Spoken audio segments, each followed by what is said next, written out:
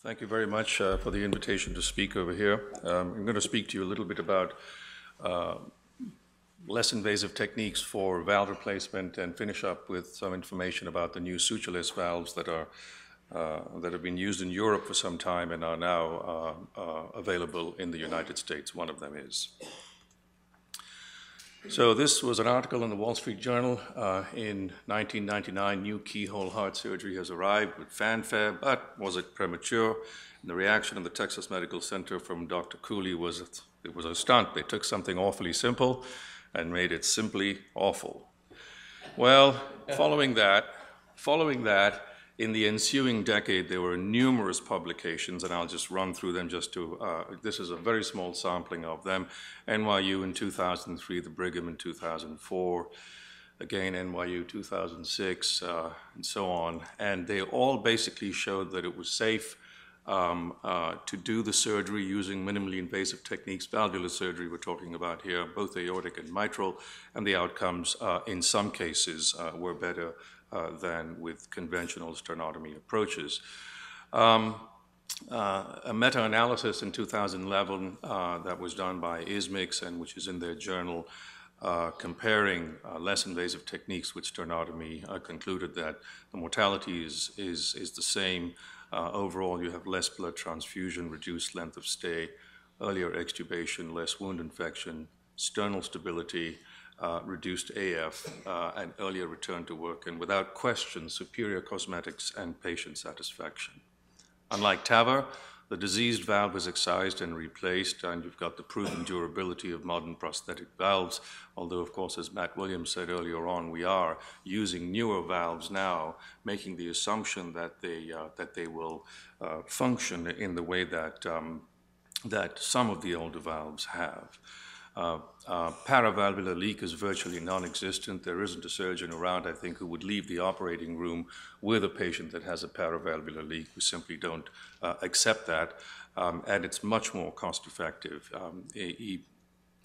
This is a study on cost for TAVR that was done in Belgium a couple of years ago, and it still holds true, as a matter of fact, because the cost of these devices has not dropped significantly, but there was at least a 20,000 euro difference per patient. And the cost of the valves, as you know, runs anywhere from $25,000 to $30,000, whereas a surgical aortic valve runs roughly between $5,000 and $7,000 for a modern bioprosthetic valve. So that's a 5 to 7-fold difference, which is very significant once you start applying it to a large group of people. So this is a conventional approach. This is a sternotomy, and you can see that this is a surgeon's view. So the head of the patient is on the left, and the feet would be to the right, and of course you've had a sternotomy, you've got all the tubes that are in there that are necessary in order to do the valve operation safely. With the advent of TAVR, of course, you've got transcatheter techniques, but I would posit that in the middle there is the availability now for you to be able to perform this operation using much smaller, less invasive techniques. And in fact, this is a view of that same open chest with the head on the left and the feet on the right. And with the less invasive approach, you get the view that you need to have of the aortic valve without seeing everything else. Some things have facilitated the use of less invasive approaches, and certainly the development of single-shafted instruments which have a very low profile has been very useful. And certain devices, and this is a core knot device that basically allows you to fasten sutures using a titanium knot fastener instead of having to tie in a hole. And this is a little thing that we did on the bench to see what the core knot device looked like on a modern trifecta valve. We were concerned that there may be some impingement on the leaflets, and we showed that there wasn't, but this shows you what it looks like once it's been used to secure the sutures around the circumference of the prosthesis. Imaging is increasingly useful now in helping to plan approaches for minimally invasive surgery. Obviously, everybody's anatomy is slightly different, and it's important to be as precise as one can in the placement of incisions and approaching whatever it is you want to do, whether it's a valve, aortic mitral, or whether it's coronary bypass surgery. And this is a paper that was just published this month in the Annals of Thoracic Surgery from Poland, showing how they have used CTA specifically to plan the incisions for right anterior thoracotomy aortic valve replacement. And essentially what they were doing was looking at the angle from the annulus to the second or the third intercostal space and using that to decide whether they were going to enter through the second or the third intercostal space. We haven't actually started using this, but I have sent the paper to our imaging colleagues, and I fully intend to see if this is something that would be useful.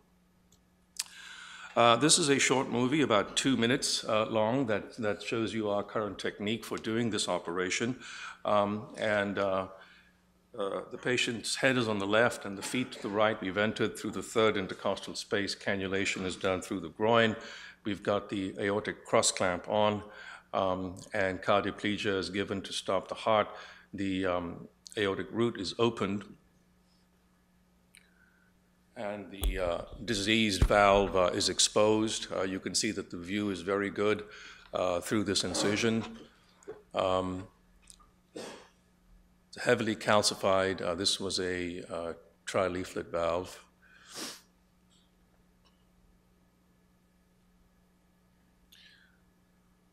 The annulus is debrided very carefully to ensure that it's as compliant as possible, and then sized.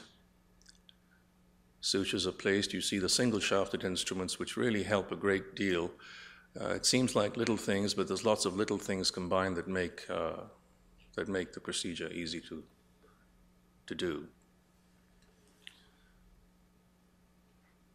This is an Edwards Magna Ease bioprosthesis, one of a few that are available. And it's parachuted down. And here you see the use of the core knot, titanium knot fastener, which is very easy and quick to use. Has a very high burst strength. One of my nurses says, it's like highlights. Once you try it, there's no going back.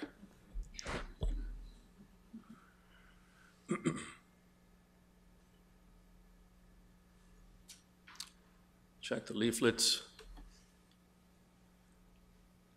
Check to make sure that the coronaries aren't occluded.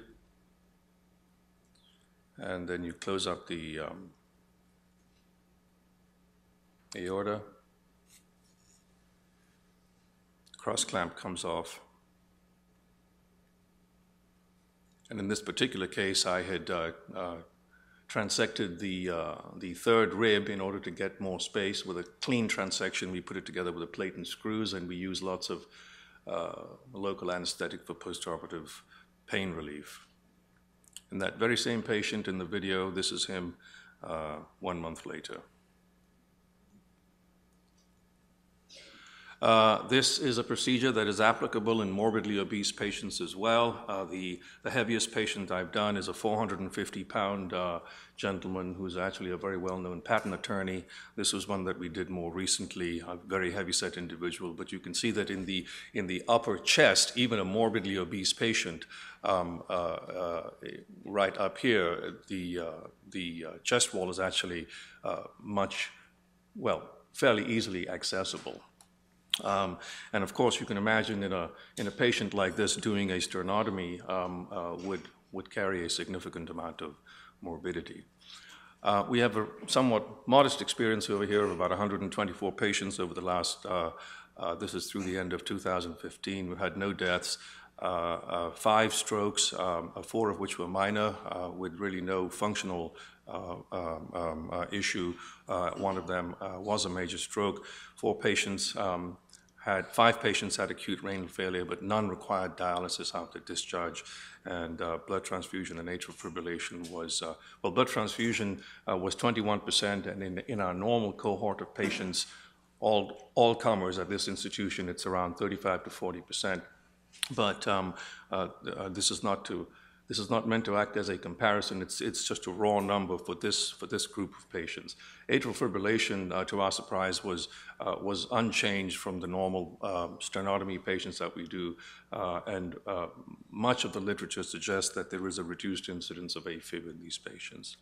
What about sutureless valves? These are the new valves, and this is a McGovern Chromie valve from the 1960s, which is the first sutureless valve that was invented. And this was a tool that was used to implant the valve, and you can see those metal spikes on the outside. When you put the valve in, the spikes were sheathed, and then you'd use the tool, and the spikes would sort of come out and grab onto the annulus, and that was the whole idea, that this was a rapid deployment valve. I've actually taken out one of these, and it was very interesting. This was a few years ago. In order to remove it, you need to have that tool. And so before we took the patient to the operating room, we actually conducted a search in the basement, and it turned out that in Dr. DeBakey's old toolbox, they were able to find that handle, and so we were able to explant the valve and put the new valve in. But basically, what you've got for sutureless valves now, there were 3 valves that were available. On the left, you see the Edwards Intuity valve here, and this is the Sorin or Livanova, as it's now called, Percival valve, and on the right, the Medtronic 3F Enable valve. This valve is now no longer available. Medtronic withdrew it from the market. There were some issues with valve migration, and they said that they had fixed those issues, but they chose not to reintroduce the valve. So for practical purposes, really the 2 valves that are available are the Edwards Intuity and the Percival valve. The Percival valve has just been approved in the United States in February this year by the FDA, and the Intuity valve has not yet been approved, but we expect that to happen later this year. There's an extensive European experience with this, showing excellent outcomes, and this little schematic shows you how the Edwards Intuity valve is delivered. It's on a holder, and you have 3 guiding sutures that you place through the valve, and you slide it down, you tie those sutures. You have to use a balloon to expand it. So it's really a combination of their surgical valve, the Edwards Magna Ease that I showed you earlier, and their Sapien valve. They've blended the 2 technologies to create this valve, which is easily deployed. And their outcomes in one study in Europe, and this has been confirmed by many other studies, have shown that the cross-clamp times are significantly lower.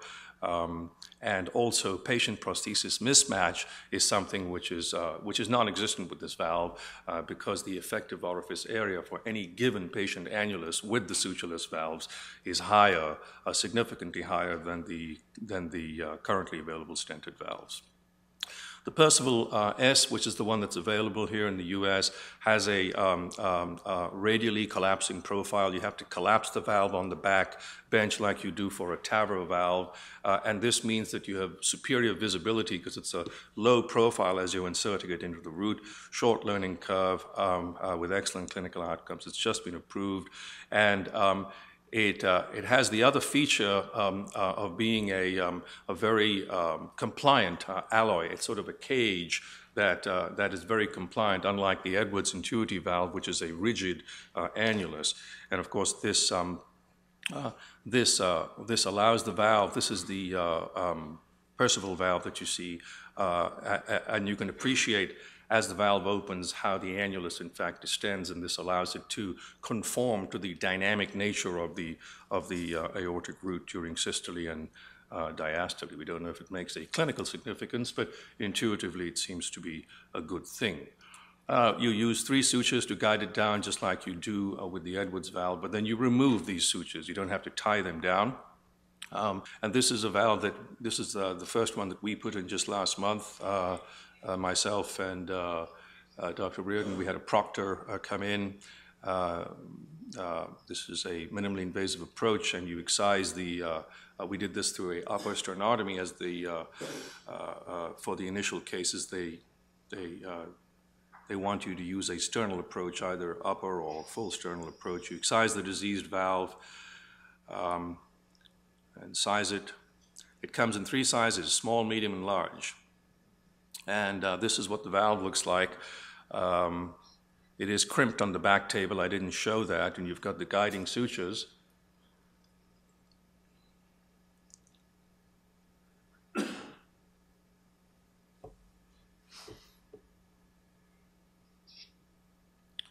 Down into the annulus and check to make sure it's well seated, remove the retaining clip, and pop. That's it. You take it out, and then you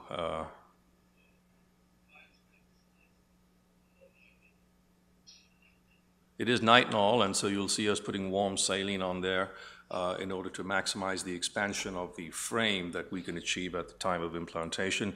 This is a balloon that they advise that you use to make sure that it conforms as well as possible to the patient's annulus.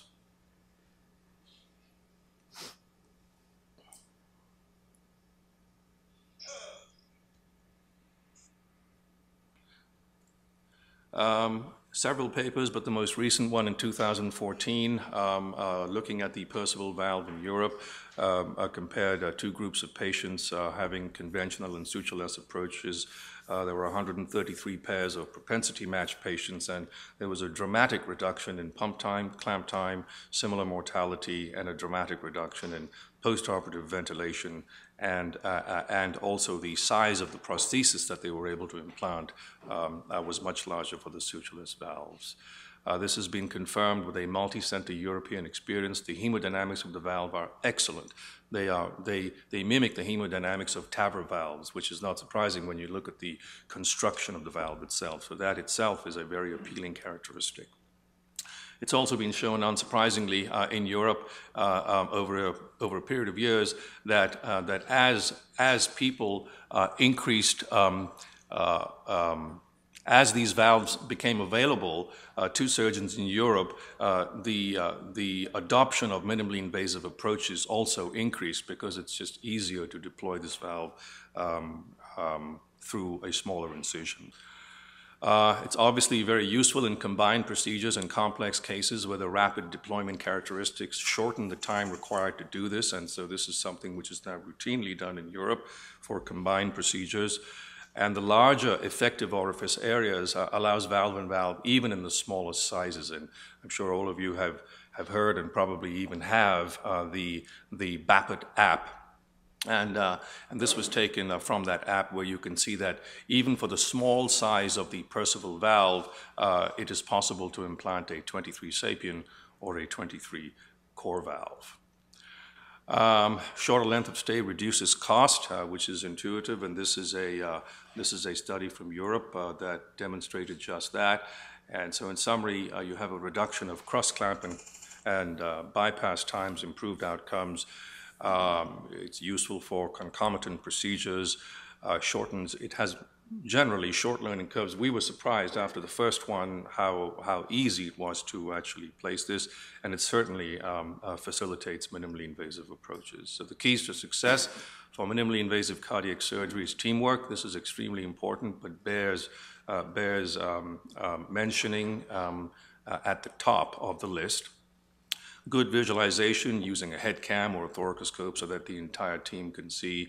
I didn't go through cannulation strategies, but that's a whole different thing altogether, and it's very important to be thoughtful and careful about your cannulation strategies, myocardial preservation, the appropriate use of new tools and technologies. And training is probably the most difficult aspect, as this isn't really taught in fellowships, a culture of safety. This is something that I emphasize to everybody. We have a low threshold for conversion. It's your safety net. Patient safety always comes first.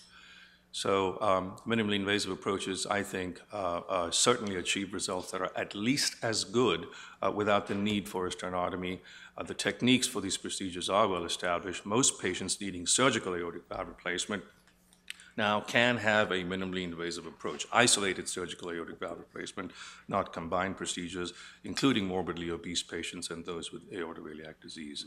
Here are some of those patients that we've operated upon, and this was the gentleman whose video I showed you. We teach these techniques at this and other techniques for minimally invasive cardiac surgery here at a meeting that we hold every year in the spring, and this was the most recent one just last month. I think you should change with the times, because less is more.